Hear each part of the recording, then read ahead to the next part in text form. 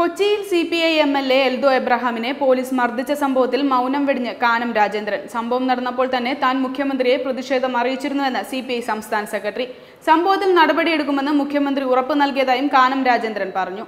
സംസ്ഥാനത്തെ പോലീസിനെ രൂക്ഷമായി വിമർശിച്ച് സിപിഐ എംഎൽഎ എൽദോ എബ്രഹാം. ഇത്രയും മോശം പോലീസിനെ താൻ കണ്ടിട്ടില്ല.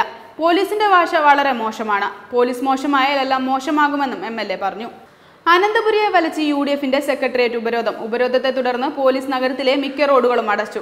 കർശന യാത്രാ നിയന്ത്രണം ഏർപ്പെടുത്തിയത് കാൽനടക്കാരെ ഏറെ വലിച്ചു. യൂണിവേഴ്സിറ്റി വിഷയത്തിലാണ് യുഡിഎഫ് സെക്രട്ടേറിയറ്റിലേക്ക് ഉപരോധം സംഘടിപ്പിച്ചത്. കർണാടകത്തിൽ പുതിയ മന്ത്രിസഭയുണ്ടാക്കാൻ കേന്ദ്ര നേതൃത്വം ഇന്ന് തീരുമാനമെടുക്കുമെന്ന പ്രതീക്ഷയിൽ ബിജെപി സംസ്ഥാന പ്രസിഡന്റ് ബി.എസ്. യെദ്യൂരപ്പ. സർക്കാരുണ്ടാക്കാൻ ബിജെപി അവകാശവാദം ഉന്നയിക്കുമെന്ന് ബിജെപി സംസ്ഥാന നേതാക്കൾ വ്യക്തമാക്കിയിരുന്നു. ദില്ലിയിൽ നിന്ന് നിർദ്ദേശം കിട്ടിയതിനു ശേഷം നിയമസഭാ കക്ഷിയോഗം ചേരാനാണ് ബിജെപിയുടെ തീരുമാനം. മുത്തലാഖ് നിരോധന ബിൽ ഇന്ന് ലോക്സഭ പരിഗണിക്കും. 2019 മുത്തലാഖ് നിരോധന ഓർഡിനൻസിന് പകരമാണ് ബില്ല് കൊണ്ടുവരുന്നതെന്ന് കേന്ദ്ര നിയമമന്ത്രി രവിശങ്കർ പ്രസാദ് പറഞ്ഞു.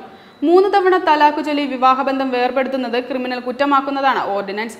നേരത്തെ മുത്തലാഖ് നിരോധന ബിൽ ലോക്സഭ പാസാക്കിയിരുന്നെങ്കിലും രാജ്യസഭ അംഗീകരിച്ചിരുന്നില്ല. 2017 രാജ്യത്ത് മുത്തലാഖ് നിരോധിച്ചത്.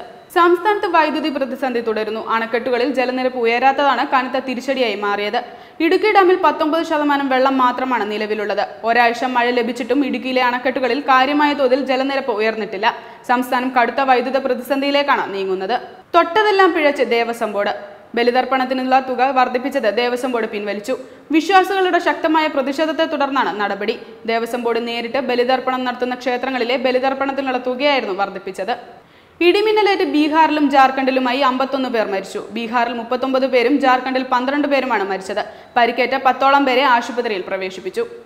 ഇന്ത്യൻ സൈന്യം നടത്തിയ സർജിക്കൽ സ്ട്രൈക്ക് പ്രമേയമാക്കി ഒരുക്കിയ ചിത്രം ഉറി ദ സർജിക്കൽ സ്ട്രൈക്ക് കാർഗിൽ വിജയ ദിവസം വീണ്ടും തിയേറ്ററുകളിലെത്തും. വിക്കി കൗശൽ നായകനായ ചിത്രത്തിൽ യാമി ഗൗതമാണ് നായിക. മികച്ച പ്രതികരണങ്ങളും വലിയ ബോക്സ് ഓഫീസ് വിജയവും നേടിയ ചിത്രം മഹാരാഷ്ട്രയിലാണ് വീണ്ടും റിലീസിനെത്തുന്നത്. ജപ്പാൻ ഓപ്പൺ ബാഡ്മിന്റണിൽ ഇന്ത്യയുടെ പി സിന്ധു ക്വാർട്ടർ ഫൈനലിൽ കടന്നു. ജപ്പാൻ അയ ഒഹാരിയെ 1-നെതിരെ 2 സെറ്റുകൾക്ക് തകർത്താണ് സിന്ധു ക്വാർട്ടറിലെത്തിയത്. സ്കോർ 11-21, 21-10, 21-13. ഇക്കഴിഞ്ഞ ഇന്തോനേഷ്യൻ ഓപ്പണിൽ സിന്ധുവിന് ഫൈനലിൽ കാലിടറിയിരുന്നു. വാർത്തകൾ അവസാനിക്കുന്നു. നമസ്കാരം.